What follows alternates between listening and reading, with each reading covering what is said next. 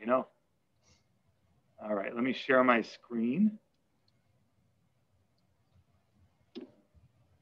And here we go. Can you see that okay, Mr. Schrage?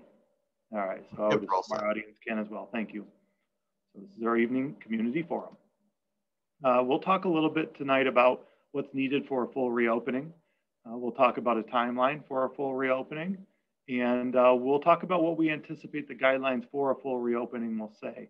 And as I said, we'll save a little time for questions at the end.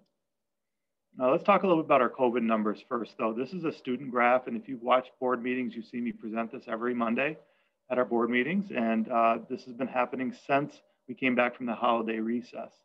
Again, this is students. The gray line is quarantine. The red line is isolation.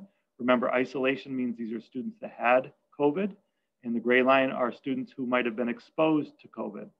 And you'll see after the holiday break, there was a little bit of a jump, but it was a steady decline after that. You can see some spikes in quarantine here and there because sometimes a class might be quarantined. And that's a large number of students, and that jumps up. Or it could have been a large family that might have been quarantined, or a couple families, and it can really affect the numbers that way. But you'll see it's been, as I said, a steady decline. When we had February break and came out of February break, we saw a little bit of a uptick again. And that has me concerned about next week and spring break. And, you know, certainly don't want to see those trends go in that direction again, because you'll see before February break, we're actually, you know, fairly low. And now you can see heading into spring break, our quarantines anyway are climbing again. We did have a few days last week where we had no cases of COVID for students, but we have 3 now today, 3 cases amongst our students. And we have 23 students in quarantine. One thing to note, though, is what's not reflected are presumed positive cases of COVID. So in other words, if I were to wake up and I didn't feel good, I kind of felt like I had the flu and I didn't have a smell or taste, and I called my doctor, they may tell me, stay home and isolate, you have COVID. You know, all the signs point to it, you're presumed positive. And they don't make me take a test. Well, the reporting mechanisms really are dependent upon a positive test that's given, and presumed positives, no tests are given. And so it's really a product of how it's reported.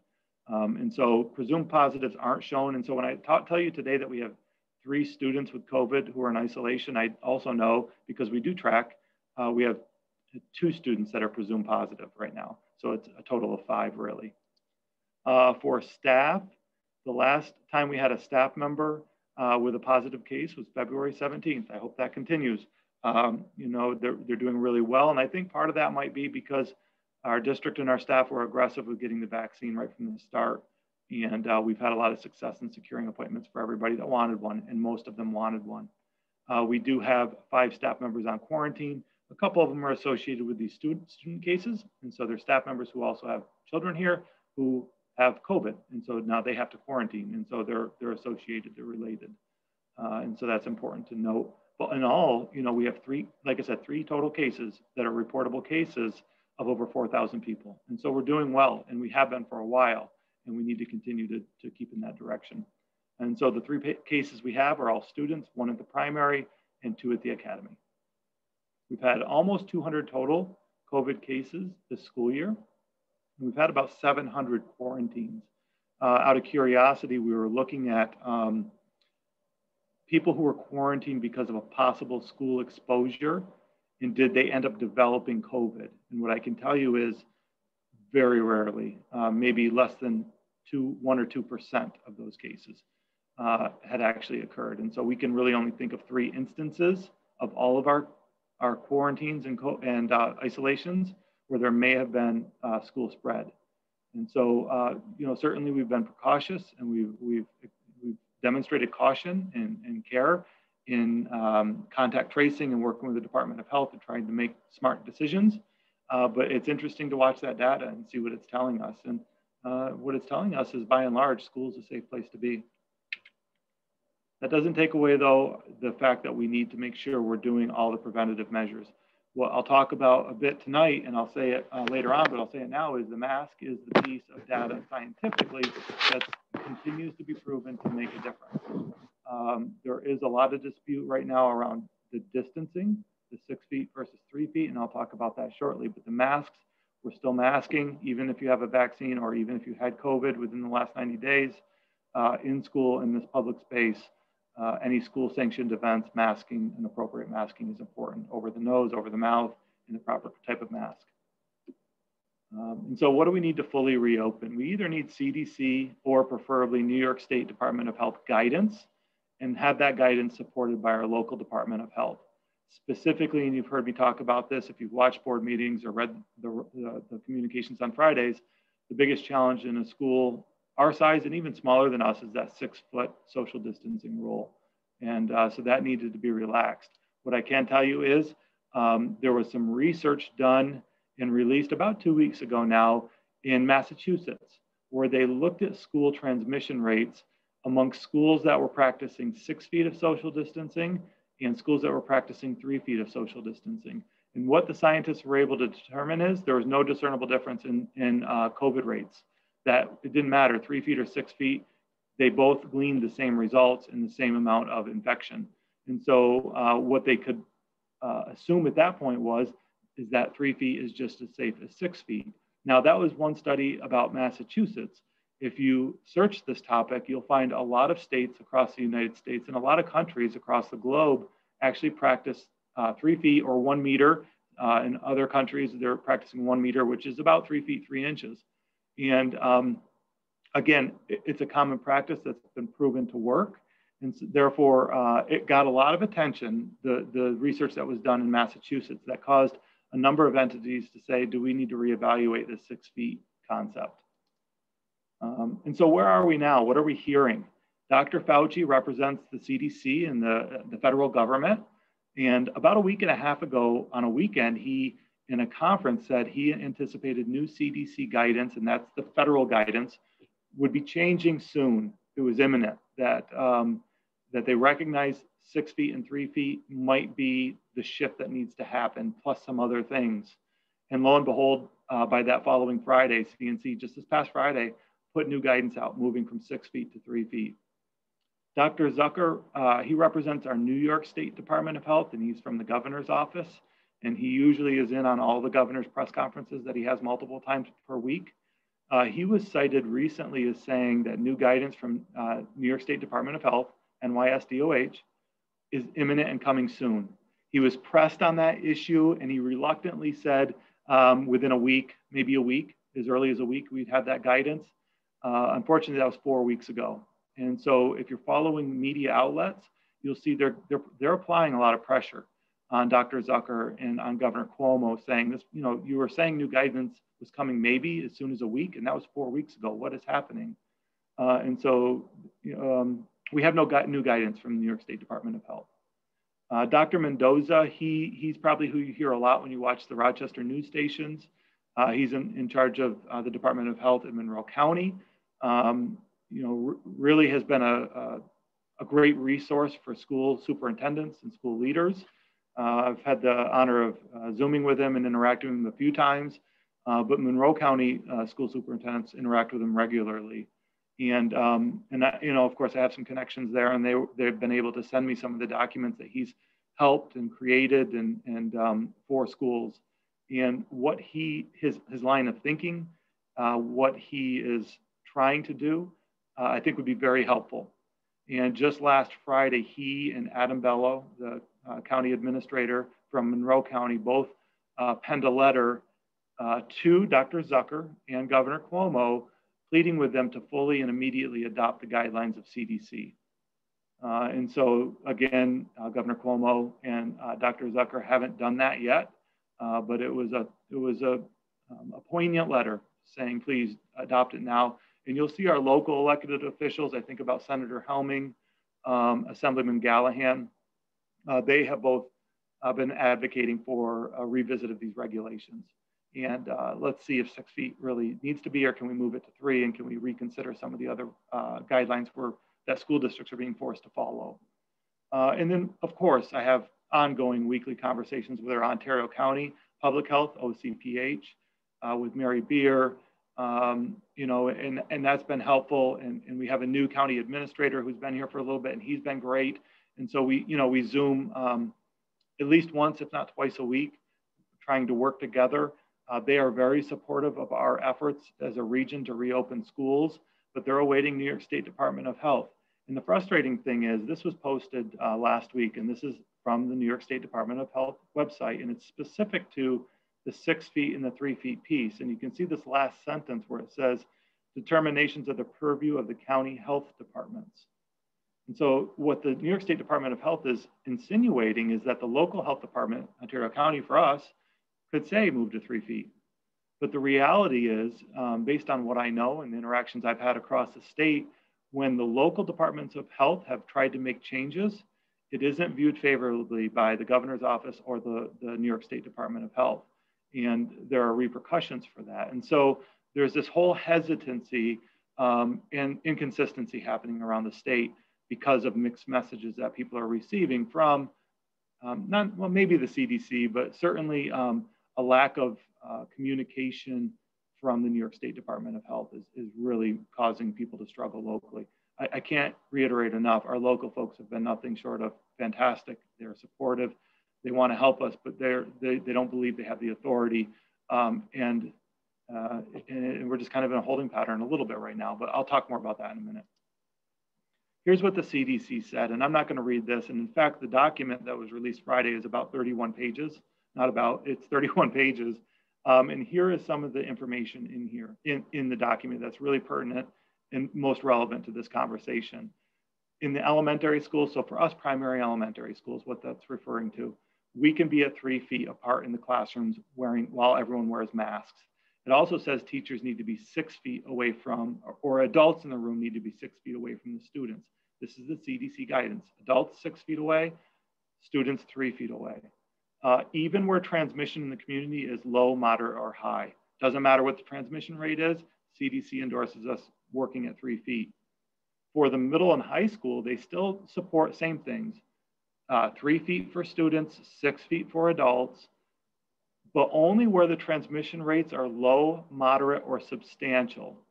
So the way it goes,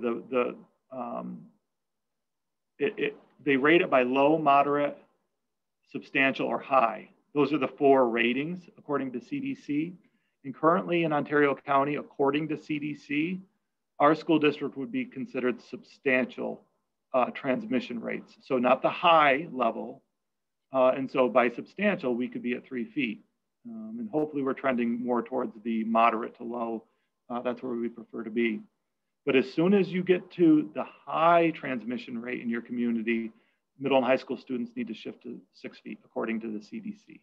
And it also talks about cohorting and stuff like that. And I'll talk about that in a minute as well. So in the CDC document, they mentioned mitigating strategies.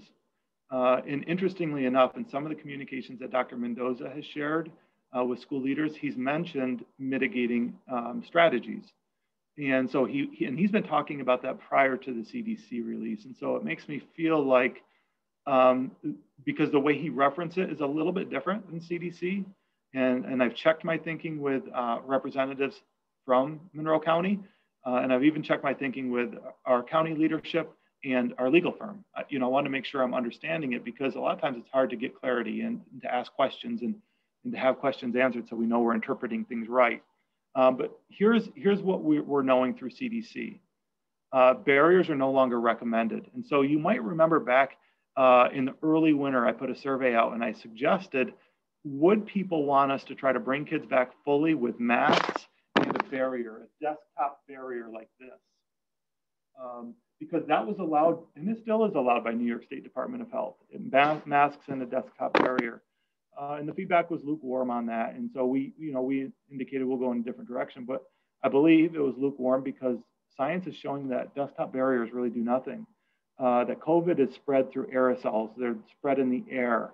And a barrier, if I'm sitting at a barrier and I'm breathing, the air I breathe goes up, around, and over, and under, and to the side of the barrier. It doesn't really prevent it. Places where maybe a barrier might be okay would be for some of our therapists, our speech therapists, for example, who maybe work closely with students, and watching mouth is an important part of the practice. And so they're really leaning in and close, but barriers in between them. And if you follow me on social media, you might have watched that back in the fall. I actually pressed Dr. Mendoza around the concept of a face mask and a shield, a face shield, wearing both simultaneously. And my premise was that the mask was the mask, which were required, and the shield would be the barrier, which I think would be much more effective than those desktop barriers. And at that time, he indicated that no, that wouldn't meet the letter of the law and the guidance. But we're seeing some other counties now talk about that. Oneida County, I think, is mentioning the mask and the shield. Onondaga County is mentioning the mask and the barriers, and they've ordered literally millions of dollars of barriers. And so anyway, CDC said barriers do nothing. The science has proved it. And so those are out as a recommendation. Increased ventilation systems. And we have done this all along. We're very fortunate that one of our board members, this is an area of expertise for her. And Dr. Jen Schneider, she's really, she focuses on hazmat situations, on all of this. And so this is an area of expertise, and we leverage that with her all the time. And so she's really helped guide us based on a lot of the research that her department's doing and that her system's working on to make sure we're positioning our facilities in the best spot as possible to be safe for everyone. Opening windows, I've had my window open all year long, and I know a lot of our staff have as well, and even in the winter, because having that fresh air circulate in is important. And having the airflow is important to, like I said, COVID is passed in the air and in the aerosols. And so to be able to decrease the density of the air that people are breathing out in the classroom and have windows open is important. Air purification systems, we do have some. Again, this was kind of led by Dr. Jen again. This is some things that her labs have run a lot of tests around and improving effectiveness. And so we have some running throughout the district already. And we're prepared to order more if we do fully reopen, to have put in larger spaces like cafeterias and things like that. The whole notion of cohorting and podding I've mentioned once already, but I want to talk a little bit more detail with that. But essentially it's when students can't be spaced properly, or they can't follow the rules properly, that they be assigned to the same groups. So that when and if there's any kind of exposure, that cohort or that pod is the only one exposed and therefore the only ones that would need to quarantine. I'll talk a bit about that in a future slide, a little bit more. Like I said, masking continues at this point, and there's no end in sight at this point, but it will have to end eventually. But right now, masking is still in place. Distancing, whether that's 3 feet or 6 feet, we're still working through that. Hand washing, of course, promoting constant hand washing, cleaning and disinfecting, and then our health screening that everyone does every morning with the Brave Square, and contact tracing that we assist the county with. I'll just talk a little bit about cleaning and disinfecting. Right now, we're doing it pretty constantly everywhere. And in rooms where they have to have individual use of supplies, we're cleaning between individual use. Interesting thing in the CDC document is they're not saying cleaning between individual use anymore. They're saying cleaning between cohort or groups or classes. And so if I'm an art teacher, I wouldn't disinfect the equipment until the next class comes in. And the kids within that same class can share equipment without having to disinfect between individual use. Because think of it right now, what we're doing right now, and we're not changing it at this point. This is just what CDC's recommending. But right now what happens is if a student was to use a paintbrush, before another student could use that same paintbrush, the teacher has to disinfect it and then give it to the next student. And so that's time consuming. It changes the way people teach, and it changes how much content you can get through because you have to plan for all of that in a variety of classes. And so that takes care of that screen. But our goal all along has been to be back full in person 5 days a week. It has been all along, and I'll talk about that in a minute, whether it's virtual and synchronous or in person. But we need those guidelines to change. And right now it would appear as though we need those guidelines to change with the New York State Department of Health. We could revisit that topic. I will acknowledge that schools in Monroe County are doing exactly what we're doing. We're announcing our plans and we're preparing. But we need New York State Department of Health to help out here and to change some guidelines.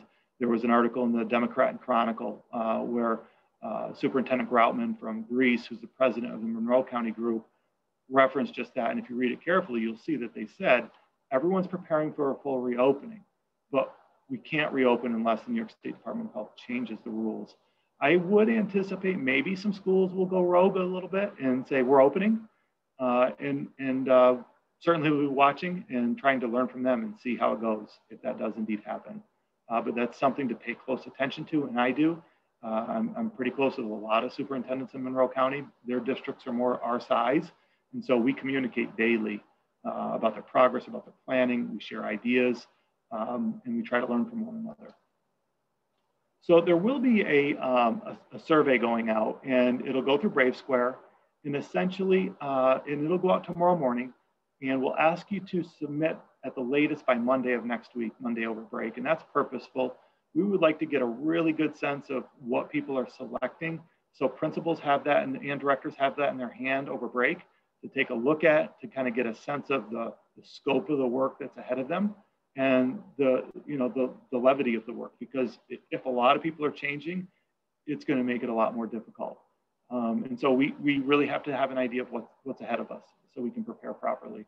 But you would select that you want your child to do synchronous virtually for the rest of the school year if we go back to 5 days, or in person 5 days a week if we go back to 5 days.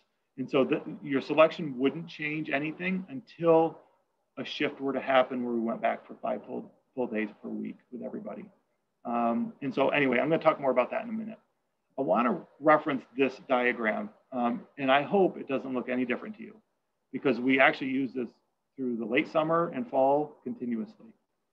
It hasn't changed. Nothing is different on it other than the circled part that you see right now. Initially, we asked people to select virtual learning or in-person learning. That's what we said. You didn't select hybrid, you actually selected in person. And so when people select when they selected virtual learning, they selected synchronous learning on Mondays and Tuesdays and Thursdays and Fridays, and asynchronous on Wednesdays. If we reopen 5 days a week, the synchronous learning will be Monday through Friday, Monday, Tuesday, Wednesday, Thursday, Friday. It'll be all 5 days. There wouldn't be an asynchronous day. But then over on the other side, if you had selected back in August, preference 2, it was in-person learning. And if you remember, I talked about this arrow here on the side saying this is a continuum. What you're looking at is a continuum. Based on the guidelines that we have to work with by the state of New York State Department of Health and our governor, we were forced into a hybrid, the middle section that's highlighted. But I said repeatedly that if guidelines changed or infection rates changed, if you select in person, this could go up or down.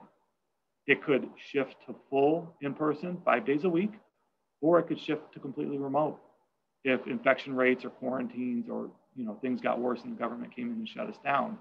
And I talked about how this remote, if it was shifted here, would look a little different than this, because people were signed up for different things and their capacity was different. And so maybe this is hopefully bringing this back to you. So anyway, we're at hybrid. We have an inkling that some of the restrictions and guidelines might start loosening, where we can have real serious conversations about bringing back students 5 days a week, Monday through Friday. And so it would be here. So the survey is going to go out tomorrow morning around 10 a.m. And there'll be 3 different surveys. There'll be one for students, one for staff, and one for parents.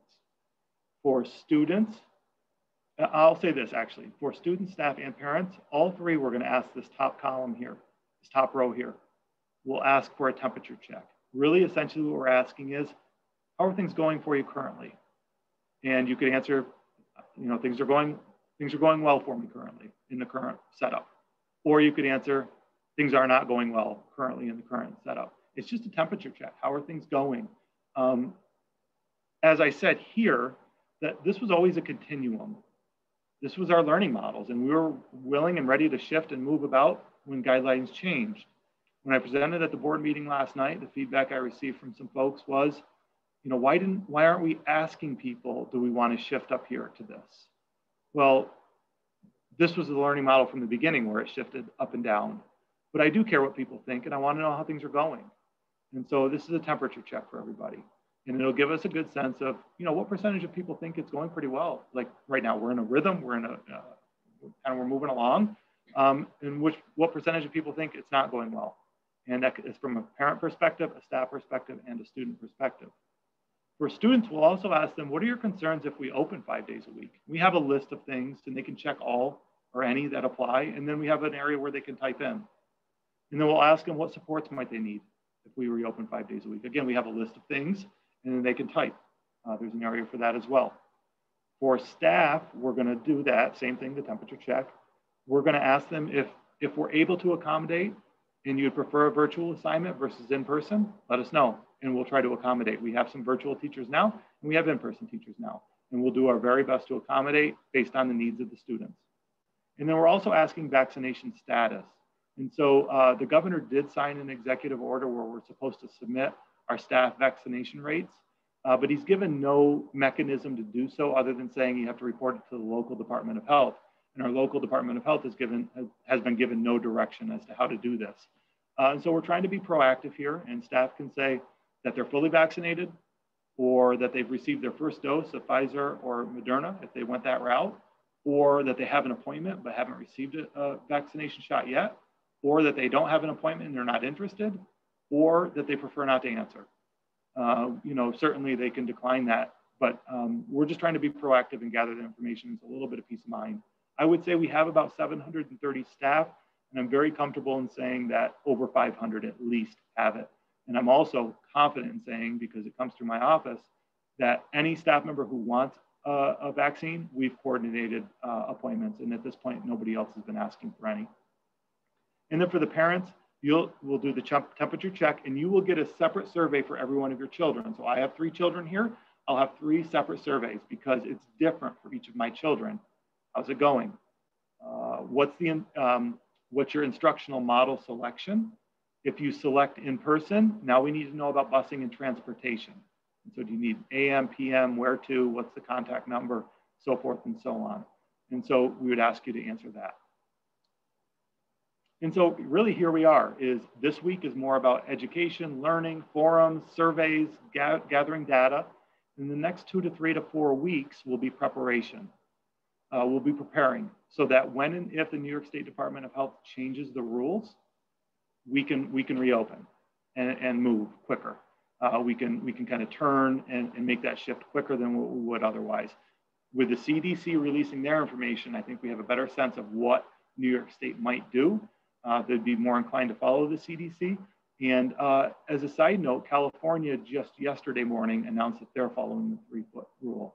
And so I think that's positive news for New York State in a lot of ways, because it might influence New York State a little bit to make that change. But we want to prepare so that we could be ready to open anytime between Monday, April 19th and Monday, May 17th through that time frame. And I've decided that if we can't open by May 17th, we will finish the year in the structure we're in now. May 17th, if we could open that week, we would have 5 weeks of in-person instruction. Anything less than that, this is a huge ask and a very big shift to happen with only, really 4 weeks to go, because the next Monday would give us only 4 weeks, and within that time frame would be Regents exams. And so we really would be getting very little out of the shift, and they'd be causing a pretty significant disruption. I really would like to have us back in person for a bit this year. It will prepare us for September, and I'd be hopeful that we can make that happen. The other piece to note is April 19th, that week, is New York State ELA assessments. And so that's a little bit of a challenging week to bring people back. We have it on here still, it's aspirational, but we may run into issues with the 3 through 8 New York State assessments, and we just have to kind of follow that closely and see how that kind of fleshes out. We'll talk a little bit more about that in a minute too. But that would be our goal, to open sometime in that time frame and to be ready to. We're trying to anticipate, gather information, and prepare. April 19th is also the beginning of our 4th quarter. And so in your mind, you might say, oh, that's great because that gives us 10 full weeks of instruction. It does, but also let's keep in mind, there'll be a lot of reacclimation, onboarding, community building, and social emotional support for everyone, students, staff alike. We have not been together like this in over a year, and there'll be a lot of work to do to kind of bring us back together. And so although we will be focusing on instruction, we will simultaneously be focusing on being there for one another, providing that SEL support, and building community, because that is the foundation of what we do. And so what will it look like? If you choose to be back in person, what will the day look like? And hopefully I can give a little bit of a snapshot into this. Classrooms, this picture you see, there's 6 feet distance between the students. And the 6 foot is measured middle of chair or middle of desk to middle of chair or middle of desk. In essence, where the middle of the student is. It would be moved to 3 feet. We would move all of it to 3 feet, and the students, our intent is to make it so all students are forward facing at 3 feet. We have on order a number of desks right now, hundreds of desks, because as you might know, and if you're in education, you know there was a big movement to move away from individual desks into tables. They're more collaborative, they generate more discussion. And so what we're doing is we're ordering desks that kind of look like these, that are actually made to push together and be tables as well. And so when this is all over, they can convert back to tables. And we have a lot of old desks anyway. So, it's kind of a win-win, and we'll be able to use it long beyond pandemic and COVID. And so it'll be 3 feet in classrooms. Teachers will be 6 feet away. And so the instructional space for the teacher will be at the front of the room or the perimeter of the room. Certainly, they can go close to students and help and offer support, and they can circulate. But once they've done that, moving back to the teaching and instructional space is important. Now, I'll share a story. We had an incident where we might have had a classroom exposure to COVID this year. And through the investigation, we learned that everyone was really good at mask wearing. Everybody was 6 feet away. The staff in the room stayed in the instructional space. And when they did go to assist students, they assisted students, and then they moved back to their instructional space. And it resulted in no quarantines, and it resulted in nobody contracting COVID. They followed the guidelines perfectly. And our staff and students have done that consistently throughout the year. I'm so proud of their persistence and their self-discipline around that. In the cafeteria, we're really working hard on a plan to have all students eat 6 feet apart like they are now. But there has been reference in Dr. Mendoza's communications and in the CDC document that perhaps kids could eat at tables in pods or cohorts. And so they would have assigned seats or pods of 6, 8 kids. And if there was an exposure within that pod or that group, that it would only impact that group. And that would be the group that would have to quarantine. Now, we will not institute that type of an approach unless we're certain that it's by the letter of the law and that the New York State Department of Health and our public health supports that approach. And so we have that kind of as an option. But in the meantime, we're looking at other ways and creative spaces to do 6 feet for lunches. It will not be easy, and we may need to hire monitors to monitor these lunchrooms, because the more spaces you have, the more monitors you'll need. But it is something our principals and directors are working incredibly hard on, trying to figure out how to make this happen to get us through this year if need be. Busing in the CDC document is exactly what we're following now. It's 6 feet or 1 per seat where possible. The only thing that's different is we're not doing it where possible. We're doing it. It's 1 per seat or 6 feet. And here's the caveat to that. If you're a same household family, you can sit together. So if you have siblings, they can sit together. They're in the house together all day long anyway. And so that's kind of what CDC is suggesting. We looked at our runs. We have 59 runs. 45 of our runs, we would be perfectly fine following the same protocol we are right now if the same number of parents continue to transport. Now, we know that some parents were willing to transport 2 days a week. 5 days a week is a bigger ask. And so we'll have to evaluate that and take a close look at it. And so where possible, right now we know we have 14 runs that might have students double up in some of the seats. But other than that, we will be by and large following what we always have, as long as people can still transport their kids. Dismissal at the PES, that's a challenging one. With more parents driving, that means more people being picked up. We're working on a couple concepts where we might be able to dismiss normal, like we have been all year long, and maybe there won't be a disruption where it's going to change patterns and things like that. But worst case scenario, we might look at a dual dismissal, or a staggered dismissal, I should say, not a dual.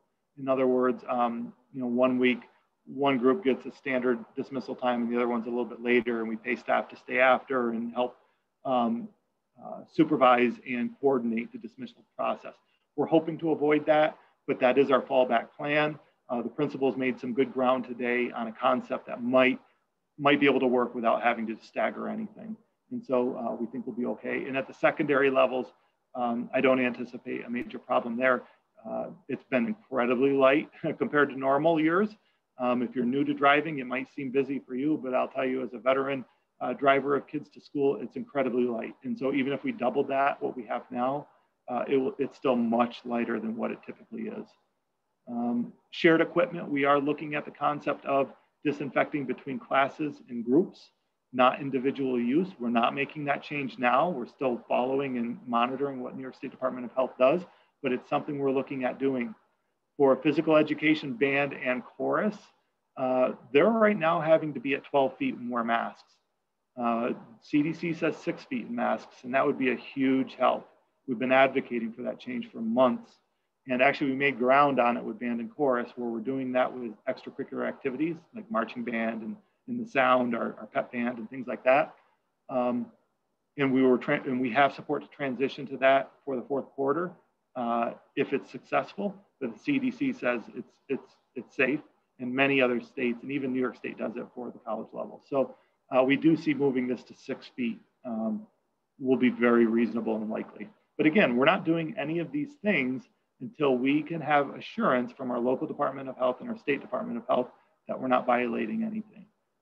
And so, we're watching closely and we're preparing. It's important to know that when we look at the survey results, we're going to evaluate student placement based on what you've asked for. If you're changing your instructional delivery model at the primary elementary school, it will most likely lead to a teacher change. So if you've been a virtual student, you want to come back, it will most likely be a teacher change. Not 100% guaranteed, but most likely. At the academy, in the middle school, same thing. If you're changing models, you'll most likely change some teachers in some of your classes. And it's important to know, you may not be able to take some classes if you switch to virtual. And our families who have virtual students knew this back in the fall when they selected virtual and they saw their schedules. We can't offer everything virtually. And so there'll be some things you'll have to look at and evaluate to make your decisions. But again, this is something we'll kind of evaluate as numbers come in. What I can tell you is other schools that have done the survey in Monroe County already, that high 90% of people just stay with their current model. So if I'm virtual, I just finish the year out virtual. If I'm in person, hybrid, I just stay in person, and now it's 5 days a week. Literally like 97 to 98% are staying with the same delivery model that they selected. And that's helpful. I'm going to just be upfront about it. That'll be helpful with our ability to pull this off. Social emotional health, we have great social workers, counselors, psychologists, prevention specialists, other support staff there for the kids. And we know that that is the foundational piece that we have to be focused on first, being there to help kids. We have to reacclimate kids. I think about the primary level. Our kindergarten students, some of them have never been to school 5 days a week. And so, we really have to teach them, how do you school? How do you school again? And it's not just kindergartners, it's all of our kids. It's not quite like riding a bike. There'll be a time frame where we're going to have to kind of go through routines and build stamina. Everyone will be incredibly exhausted with this new kind of approach back to full time if that's the way we go. Matt, do you want to talk a bit about state assessments and any updates that might be there? Thanks, Jamie. In terms of state assessments, the information that continues to come from state ed seems to be pretty fluid, but in recent days, we've received some more definitive answers about what we can expect. You may know that the New York State applied for a waiver from the federal government in relationship to federally mandated assessments, hoping to not have to administer those for students this year. At this point, the feedback we've been given from the federal government is they have not responded officially to the waiver that's been submitted.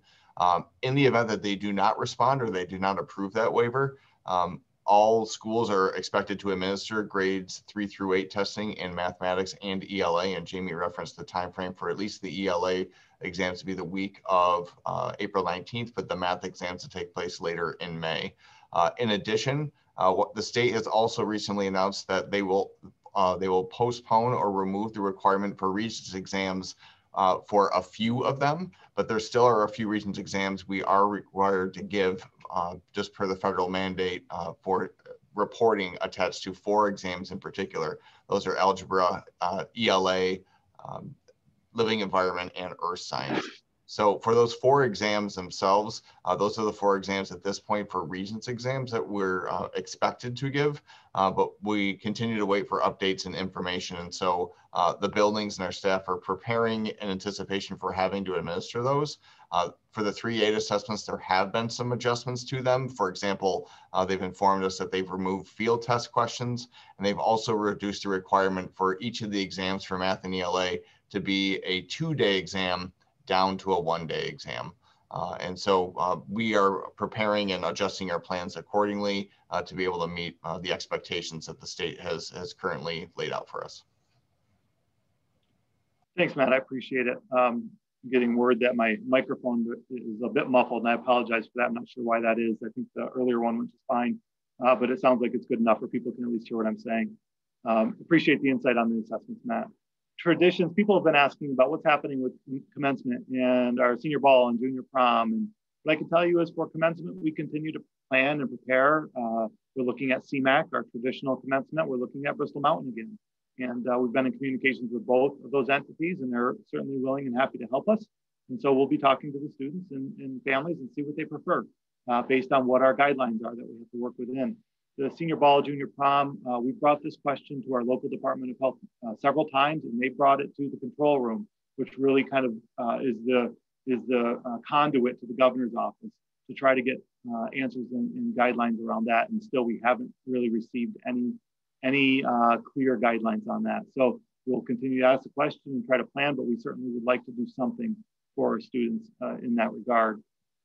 In any changes to athletics and the regulations, I know one of the questions popped up early and I answered it a little bit ago, but I'll answer it again. There's been no changes. As you know, sports are up and running and there's controls that we have to put in place, and major kudos to our athletes, our parents, our coaches, our athletic director, Jim Simmons, because, you know, they have been so successful in playing safely. They've done just a great job, and I'm really proud of them, and that's great. The one restriction that is hot on people's mind is the fans. What can we do with fans? Right now, the New York State Public Health High School Athletic Association, in conjunction with different sections, are permitting 2 spectators per athlete. And this has been going on from the fall. You know, I have children that participate in sports, and back from the fall and all seasons, and the same thing is 2 spectators per athlete is all that's permitted right now. And so if people are looking to advocate for that, it really would be with the governor's office, with the New York State Public High School Athletic Association, and with Section 5. We have no local decision in that matter. But also kudos to our tech team. We have a fantastic IT team, and we've pretty much succeeded in streaming events live, and we're getting better and better at it all the time. And so at least if we can't be there in person, we can be there virtually and watch live on our YouTube channel. I know I've enjoyed working at home in my home office, and I usually have my iPad next to my computer, and I'm streaming any number of events that are happening. And so although a lot of you know that I'm at a ton of events in normal times, I'm almost every night at something, I feel like I'm even at more now in a weird sort of way, even though I prefer to be there in person. And so nothing really seems to be changing with athletics at this point, although I should mention this. I think it was on Friday, Governor Cuomo announced that they were allowing interstate travel for athletic competition. Up until this point, we were only allowed to travel regionally and compete. So within Section 5, for example. Now they're allowing you to travel outside of your section to compete. Not that that's really going to have an impact, I don't believe right now, but that could have an impact in the fall.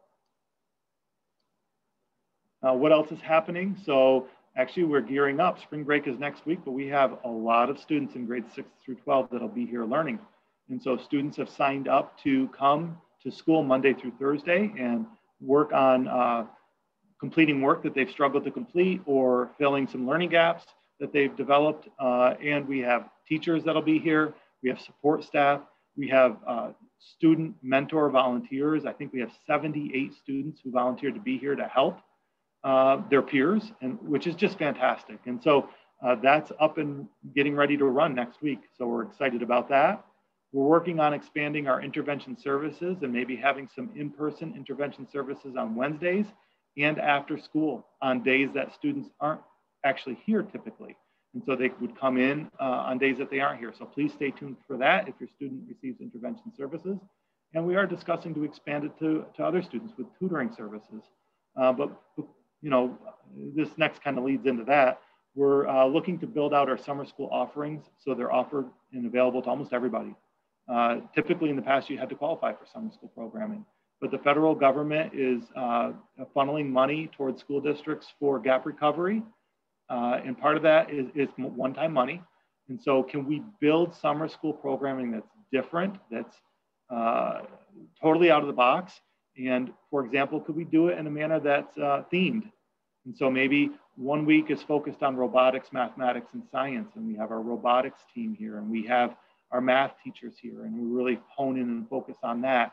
Maybe there's a poetry week focused on literacy and language arts. And we just have these themes that people can sign up for and take part in.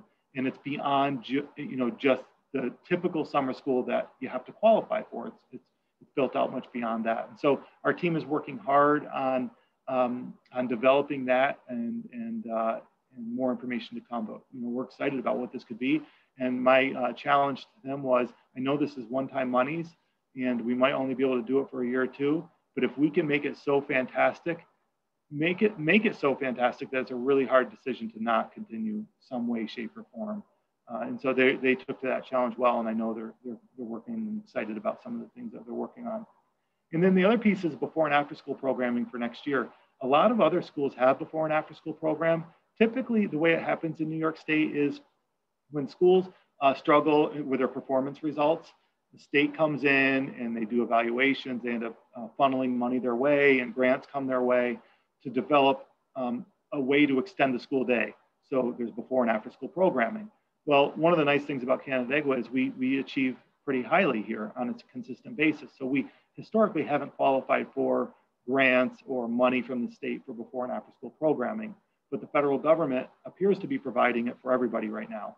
And so what we'll do is visit some of those schools that have had success with before and after school programming and learn how they're doing it and mimic what we can here and then personalize it for what's needed here in Canandaigua. And so we're working on that for next year for students and families that would be interested. But again, the survey is coming tomorrow, and essentially you'll select fully in person 5 days per week of instruction or fully virtual 5 days per week if we make that shift. And there'll also be transportation questions as well. And we ask that you complete that by Monday of next week at 9 a.m. That will give our principals and directors time to really kind of digest it before their staff return on that following Monday so they can start working. I just want to thank everybody. When we went into education, this is not what we were signing up for. This is not what we had hoped for at all by any stretch of the imagination. And we hope that someday, in the not too far future, we can reflect back and it's hard to remember what was it like to be an educator during a pandemic and during COVID. We hope that this can be a distant memory at some point in time. But we know that's probably not going to be the case. We know that things will change because of what we've been through. Some for the better and some for the worse. But it's our challenge to kind of recover those changes from the worst and improve upon it. And it's our challenge to find what made us better during this COVID and during this pandemic and carry it forward and become better because of it. And so our students, our staff, our community, our parents, I know this has been a challenging time, but I'm continually touched by your grace, by your support, and by everything you do, putting the focus on our students and trying to do what's best for kids. And so I thank you for that. Without further ado, I'm going to stop sharing my screen. That way, Matt and I can now kind of bounce back and forth with questions. I know at the peak, we were well over a couple hundred people, which was great. And so I think we've answered the first two questions now. I haven't had a chance to read the third question about kindergarten and pre-K classes. Have you, Matt? Yeah, so the first question we'll cover is thinking about our younger learners and really thinking about if we're looking at pre-K and even kindergarten in general, thinking about the amount of time it might take to get them acclimated, but also thinking about minimizing any kind of change, whether it's their schedule, their teachers, or with their peers. I can certainly respond to this question, which we wholeheartedly agree. In fact, whether it's the UPK level all the way up to, our seniors, we want to try to have as little impact as possible on our students and our staff. And I think that's what makes this process so incredibly complex is, we could just arbitrarily throw everybody back into the mix and just say, hey, we're open, let's see how this goes. But I know our teachers and our administrative team are really wanting to make sure that there's consistency for our students and themselves.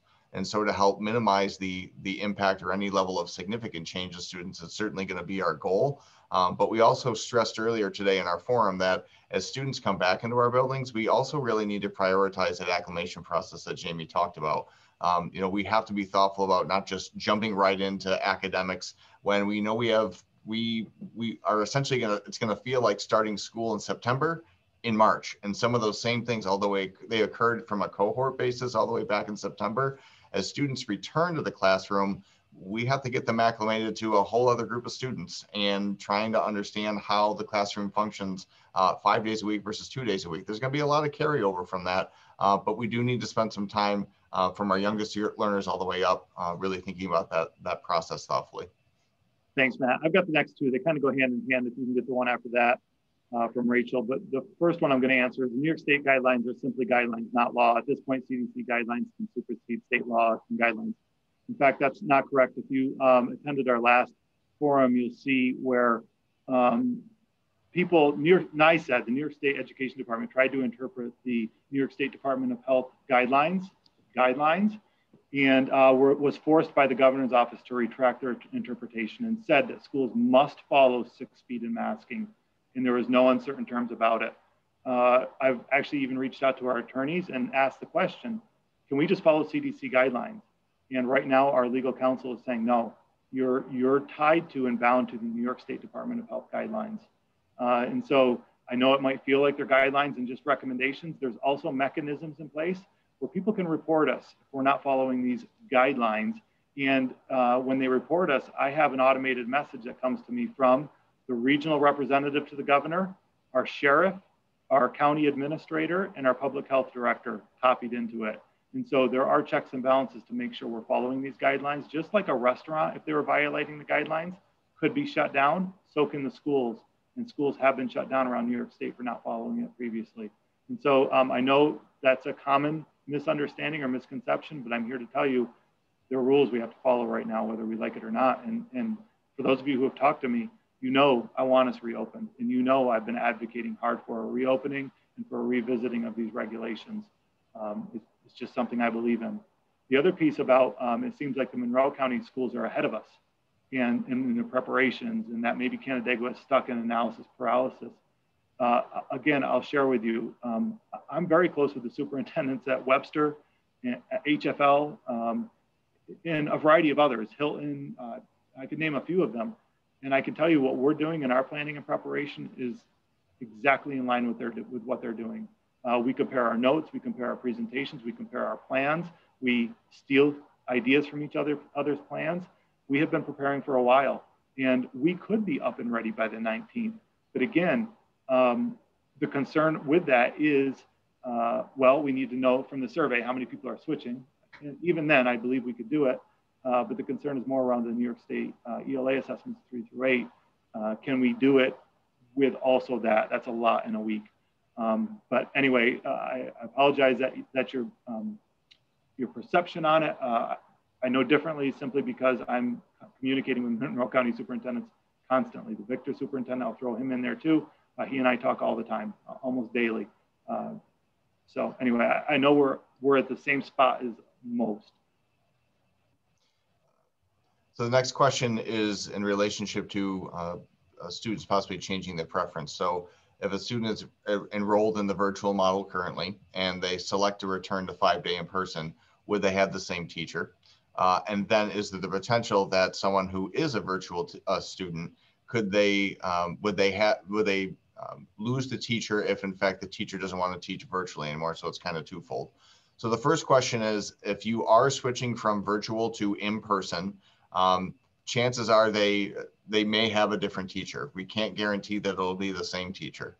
And that has a lot to do with the balancing the number of students and any kind of changes. Again, as Jamie indicated, some of the surveys from area districts are indicating that there isn't a large amount of change of people selecting a different preference. So that would more than likely be minimized in terms of if a student stays within the model, that they more than likely would keep the same teacher, but any change is going to result in a higher possibility of a change in the teacher that they might have. The second part of the question has to do with, would the students lose the teacher that they currently have if the teacher chooses not to engage in the virtual model any longer? That's hard to say. I don't know that we are, as part of our planning, we're really going to be thinking about where our teachers are at. And we may have teachers indicate that they would like to switch from their current placement. However, it would only be if we were able to accommodate that shift.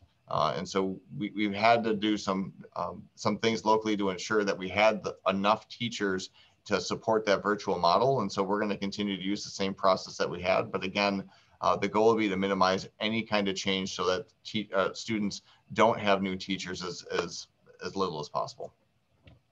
Thanks, Matt. I think I have the next like 2 or 3 here.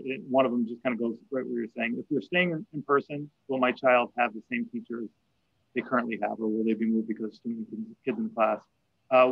We hope to minimize any changes of teachers, period.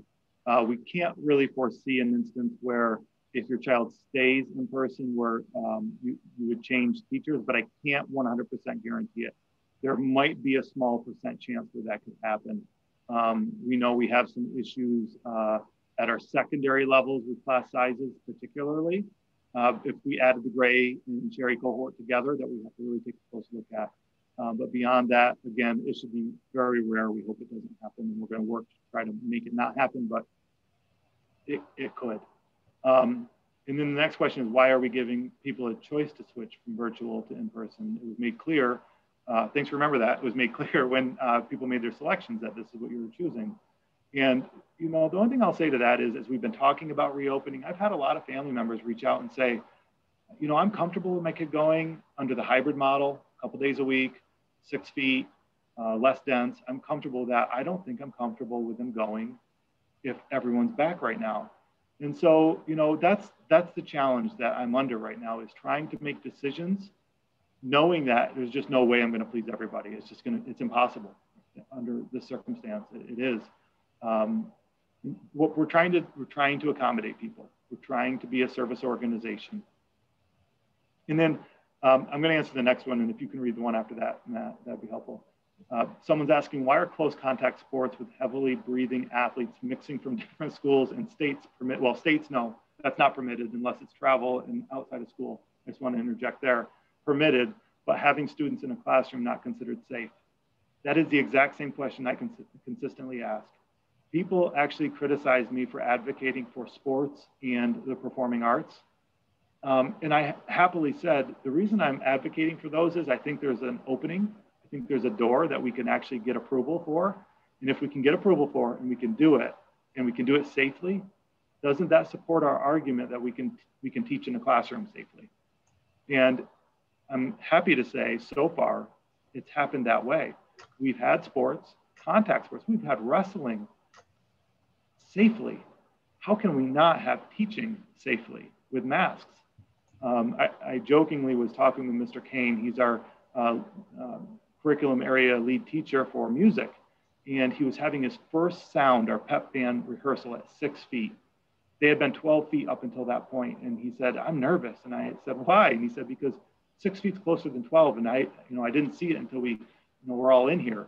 And I went in and I looked at the room and I just kind of laughed and I said, do me a favor, walk down, there's a wrestling tournament happening. Go check that out for a minute. And then if you think what you're about to do isn't safe, then you just let me know. And we laughed about it because honestly, it doesn't make sense. If they're able to do it safely, how come we can't teach in school safely? I think that's evidence that we bring to the governor's office and we continue to hound him with that. I shouldn't say the word hound, that's not professional or appropriate, but we continue to point that out. And the same thing with, like I said, Senator Helming, Assemblyman Gallahan, they agree, they're advocating for this change too. And they keep pointing these things out as well. The next question, Jamie, is will an aftercare program be available at the primary elementary school for in-person 5-day-a-week students? indicating that the availability of that might be an impact on their decision. Oh, well, so maybe I can answer that one a little bit. I have had conversations with the YMCA.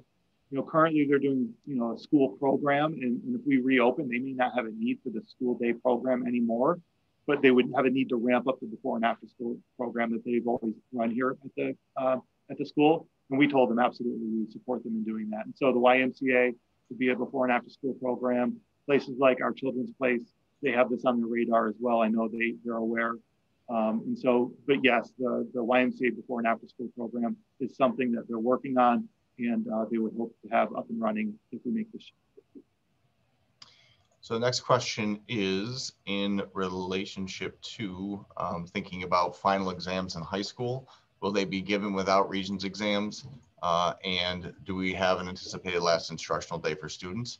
I can tell you this has been a conversation regionally with my colleagues that are other assistant superintendents for instruction, and things are very much mixed across the board. I think that assessment in general is a very challenging topic in this time. We know assessment is a part of teaching and learning because it gives us an idea as to how our students are doing. And I know our teachers have been doing that in an ongoing fashion. At present, we haven't had any further conversations about having local final exams in courses where Regents exams would not be administered. What I would say to you is right now, the current thinking is that we would be very thoughtful about the extent to which we are engaging in additional assessment, given just the range of experiences for our students this year. In the same way that the state is reflecting that Regents exams, giving them to students in the places where we don't have to, is not a practice that they are supporting. In fact, they're the ones that have been advocating for us not to engage in that. That's sort of the path and the guidance that, that we believe makes a lot of sense in terms of thinking about how the end of the year concludes for students, really trying to emphasize time in class for just continued instruction as opposed to adding additional assessments or demands on our students. Thanks, Matt. Oh, go ahead. The last instructional day piece. So just to really answer that, June 16th at present is what the last instructional day would be at the 9-12 level, because that's when the Regents week begins. And the first exam is given on June 17th. And then the remainder of the district would conclude as it's currently scheduled. I believe June 24th is our last day. I could be mistaken, just pulling the calendar up. I think June 24th would be our last instructional day. And a lot of that has to do with emergency days, how many we have left, and sometimes we do a couple half days or things like that. Those are determined a little bit later on. Right. Thank you. So I'll take the next two, Matt. If you want to take the third one about spring recess, and you're scrolling down there. So sure. One is, what about classes eating lunch in the classroom? And so that is something we're looking at. But remember, classrooms will be spaced at 3 feet. So at the primary elementary school, that is something that the administrators down there have considered, but they're really working hard to try to devise a mechanism so that people are eating at 6 feet.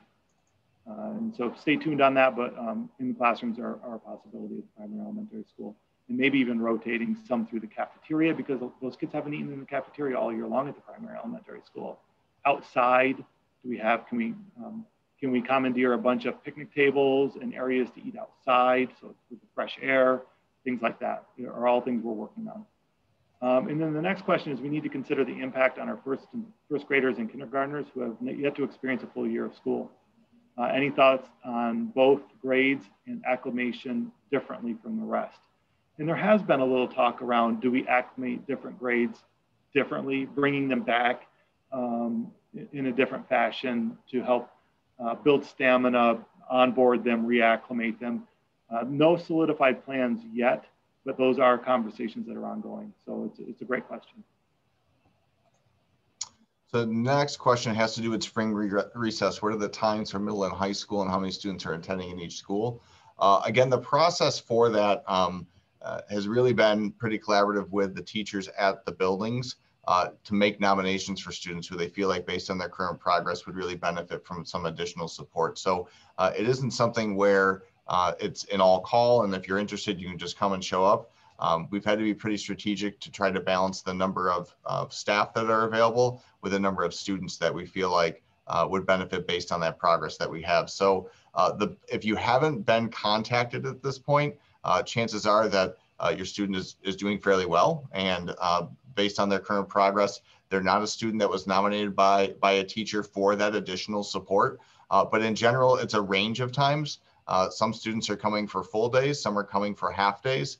And at present, I don't have the exact number of students. That was one of the questions here, but I can tell you that at the Academy, for example, there are 292 courses that students are going to be attending. Now, a student might have within that 2 and 3 and 4 courses that maybe they're coming to attend and engage in. So on average, most students, it might be a range of 1 to 3 courses that they're coming for. So if we're to try to divide things out, I would say we're probably somewhere between 100 and 125 students at the Academy. And at last check at the middle school, it was around 60 students that will be coming over the spring recess.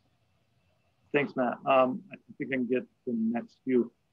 If cohorts or pods happen for lunch, will parents be given the choice with who their children are assigned to? Some parents will be comfortable because they've already created their own pods through their friends that they hang out with outside of school or they play sports with. And that's a great question. We've actually talked quite a bit about that. I think the way the pods would work if we did it is almost identical to how it happens at the middle school and the academy anyway. Right now is the students go in, they find a table with their friends, the people they hang out with, and we tell them on day one, once they're sitting there, that's where you're locked in. That's your assigned seat for the rest of the year now. That's your pod. At the primary elementary school, the pod would be consisted of their classmates, you know, for obvious reasons. And so although there wouldn't be say necessarily, I think what you're asking, I think the way it would work out would give you what you're asking. The next one is really if a student switches from virtual, if you want to read the next one on there, or actually I have the next one too. The next one, if you're okay with it. Yeah, sure. Do you want to take the virtual one, the very next one? Then I'll get the next one. Okay. Fair enough. So the next question is if a virtual student goes goes in person at the academy or middle school, they'll have done work for most of the year or half of the class of one semester class and may not get credit for the class. I'm trying to understand the question, but I think what they're asking for is they're wondering about if there's a switch mid-year. So for example, if a student is in a semester course, they did the first 10 weeks in one model, they did the remainder of the school year in the second model, we would work, that is a logistical challenge for us, and that's part of the planning. That's why some of the stuff will take some time. We would work to try to make sure that the student would get credit for the course. If this is a situation, however, where someone makes a switch with the model and they started the class and maybe they were an in-person student and they shifted to hybrid and that class was no longer offered, that's a situation we would have to problem solve. There is the potential that we might have to get creative in order to help get the student credit for that. But I would imagine those situations would be at a minimum. Thank you, Matt. The next one is there should be an option in the survey to leave status quo. So what I referenced is we added some questions to it. One of the questions we added was a temperature check. How are things going for you? And you can answer that for each of your children that go here if you have more than one child. The students can answer it themselves. The staff can answer it. And the reason we put that in there is because, you know, 90% of the people say it's going well. That may lead us to say we need to come back together and have a conversation as a community. That maybe we do need to ride this out. But at the same time, I know there's a lot of people that also feel like, you know, things aren't going well, and we need to get back to in person. My child's struggling academically, socially, emotionally. Everybody's in a different situation. We're trying to be responsive to make decisions that help our community the most. And the hard part is, like I said, is no matter what we decide, it's going to make people angry. There's just a no-win situation. The next question is, have you considered 4 feet of distance? Maybe we're not ready for 3 feet. And what I would tell you is we'll space students out as far as we can as the classrooms will allow. And some rooms are big and 4 feet is doable. But we also have some rooms where 3 feet is barely doable.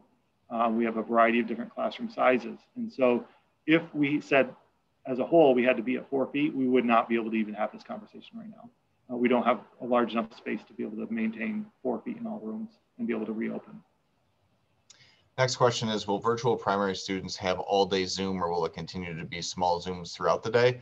Yeah, the virtual model won't change much other than adding the additional day. So in terms of how it's structured, whatever you're currently experiencing, we would expect that same structure to continue. And that's been pretty purposeful, that teachers might do some direct instruction, but then release the students to maybe work a bit more independently so it doesn't feel like they're consistently on Zoom. And even for our students at the secondary level, you know, they are engaging with their courses and going from class to class to class throughout the day. But even within that, our teachers are trying to be as purposeful as possible to design that time so that there is some direct instruction, maybe an opportunity for independent work and application, maybe even some collaboration using breakout rooms, but then maybe a chance to come back together full group and wrap up the class. So we're not anticipating any significant changes there. Thank you. I think I have the next couple. Okay. The state guidelines and data says that it's safe to attend school full-time. How long does the district plan to allocate resources for virtual learning? I'm so glad you asked this question. In fact, the only reason we're allowed to offer virtual learning right now is the state government changed laws to allow us to do it. And we can only do it at this time, this school year. And so we intend to offer it throughout the school year. Now, if I was a betting person, I'm going to bet that that is extended into next year. And we will have to have a conversation as a district. Do we continue to offer a virtual option next school year? Now, I could be completely wrong. They may not extend it. There is a thing called seat time that districts have to submit. And seat time literally has to be student time in our building. This year, they removed student time in our building and qualified virtual learning and equivalent work to in a virtual setting as seat time. And so, like I said, we will dedicate resources to it through this year, and then we'll see what the governor does in terms of the law and whether or not he allows it to happen next year. And if he allows it to happen next year, we'll have to revisit whether or not we'll be able to provide it. From a student psychological perspective, what study or evidence have I seen that shows we are now already past the point of return for students to not be disrupted by a change to full week in person? And the only thing I could say to that is the situation we're in, I don't believe there's studies that exist that would tell us that one way or another with confidence. And I sure wish there was a handbook that I could follow right now and that tells me to turn left or turn right and to do this or to do that. What I'm trying to do is design something that's responsive to our community and the different requests that I'm hearing from staff, students, and parents alike. The air conditioning piece, you want me to take this since I'm knee deep in capital project? Good. Yeah, so it's interesting. Air conditioning, some of the scientific research is saying that air conditioning is not good for COVID. It actually helps spread COVID. So we are going to have to tackle that very soon. And we're already having conversations about how do we handle that. If you may recall, in the fall, we didn't use our air conditioning because the science showed that it helped spread the aerosols in COVID. That being said, in our capital project, we are expanding AC a little bit into larger spaces like auditoriums, libraries, and places like that where students can get relief during a hot day. And I'm talking outside of COVID and outside of masking. But that is a complex piece, is on hot days, wearing a mask is very uncomfortable. And at the same time, running an air conditioner is said to not be good to control the spread of COVID. And so these are the contradictory pieces we're trying to work through. I think you may have covered the next question, Jamie, about asking the question about maintaining current status. I think we have included that as an option as part of the survey, so I think we're good there. Next question, will you please clarify why some classes may be dropped at the high school level? Would it be based on the size of the in-person class? Actually, the dropping of the course would have more to do with if you switched between the two models. So if you were a hybrid student and you had access to a certain, or you're an in-person learning student working in the hybrid model and you were taking a course, that same course may not be available to be taught by a virtual teacher. So those would be the situations where you may be dropped from a course, not because of class size or something along those lines. If we have a large influx of students, let's say shifting from virtual to hybrid, we might have to divide out some of those courses, but that doesn't mean you lose the course. You might have to split students up if it, for some reason, we have a particular course that is too large. And in that instance, we may need that virtual teacher to work in a different capacity or think about our staffing allocation to ensure that an additional section of that course runs as opposed to asking somebody to drop it. Thanks, Matt. The next question is thoughts about reducing class size in the younger grades the next few years to help with social emotional development and maybe recover some learning gaps. It is a constant conversation that we have. Ideally, at the primary level, our class sizes would be a tad smaller. The difficulty is, although we have all these federal dollars coming in, they're one-time monies. And, you know, I was an administrator that lived through the last recession, 08, 09, that lasted multiple years, and we had to cut incredible amounts of staff. We are primed for that again. The state is pulling back money, and the federal dollars are coming in fast and furious. In fact, right now, we believe the state won't pull back money. We have all this federal money coming in, and the state money may be staying level, but the federal money is only lasting a year or two and gone. And it's going to leave this massive millions of dollars gap that really will devastate districts if our state doesn't come up with a solution to backfill. And so that being said, yes, you know, we do believe at the primary levels having lower class sizes is an important thing, and it's something we'll continue to evaluate and try to make happen. But we also have to be mindful of our finances because you know, long-term sustainability is important. And yes, aides would need to adjust their times if we go back full-time in some instances. I don't want to say that broad and sweeping because that maybe doesn't include all of them. But yes, we adjusted your times a bit this year where your Monday, Tuesday, Thursday, Friday are a bit longer. Your Wednesdays are a bit shorter, and we needed you to help with dismissal and things like that and arrival. And so those things would need to adjust in all likelihood.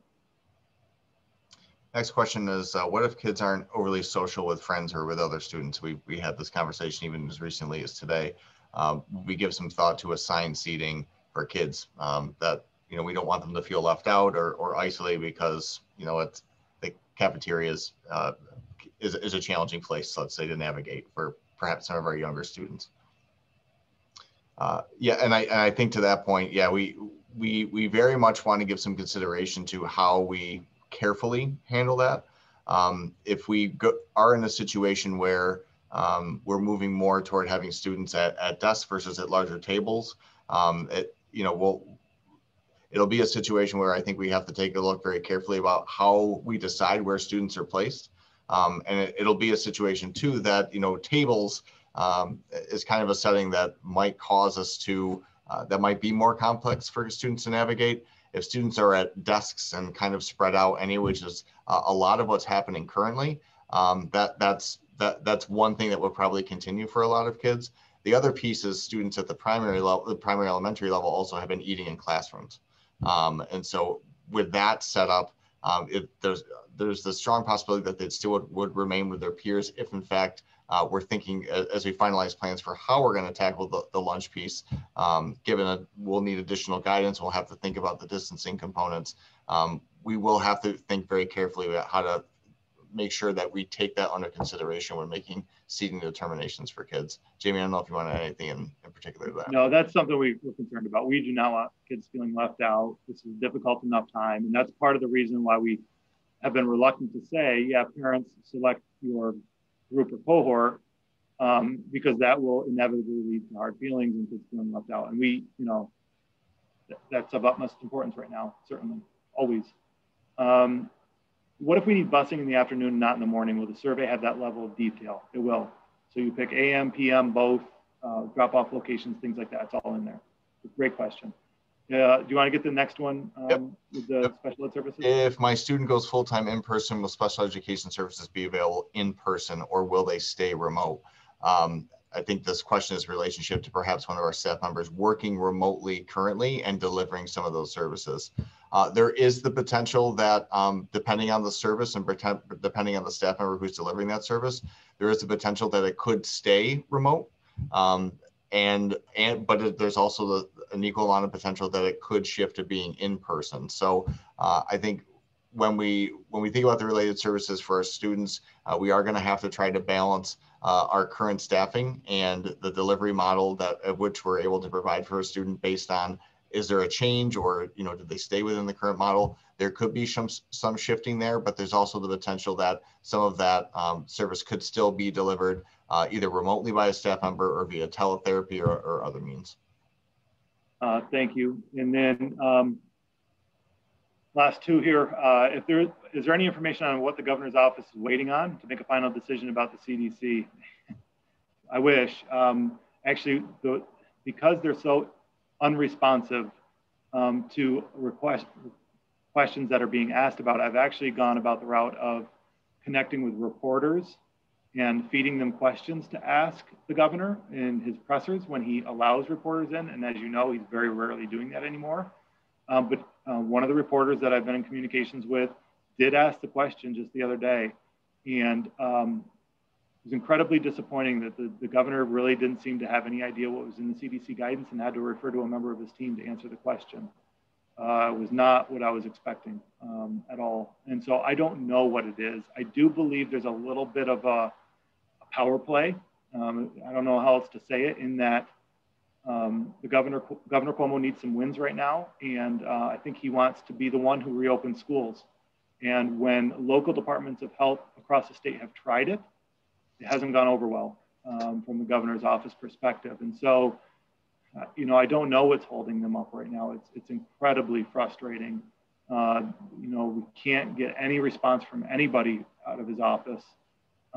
Everybody locally that's a representative of his office is on board. You know, they see what we're trying to do and are being supportive. They want to help, but they're getting no help from Albany right now. And so I wish I had a better answer for you. I watch every one of his press conferences, and they're not fun. And then very rarely do I leave it feeling like I learned something, but I don't want to miss anything either. And so we're trying to stay up to date on everything and learn what we can.